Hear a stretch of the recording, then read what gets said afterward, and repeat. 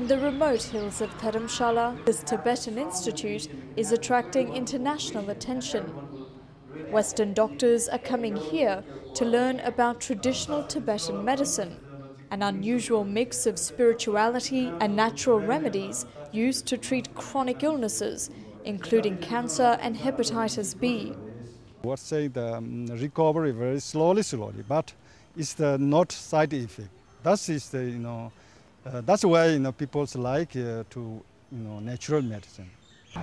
The treatments are based on roots, herbs and minerals, many of them found only in the Himalayan region. But a prescription of natural medicine here also comes with a dose of spiritual advice. Unlike other medical theories, Tibetan medicine insists that a calm and guilt-free mind is crucial to a healthy body. It is this focus on mental health that is attracting foreign doctors.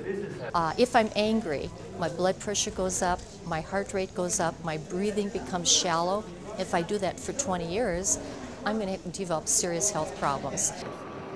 With the pace and pressures of life increasing every day, Western doctors are already warning about the dire health problems related to stress. By adopting a more holistic approach, these health professionals are hoping to find more effective ways of treating their patients.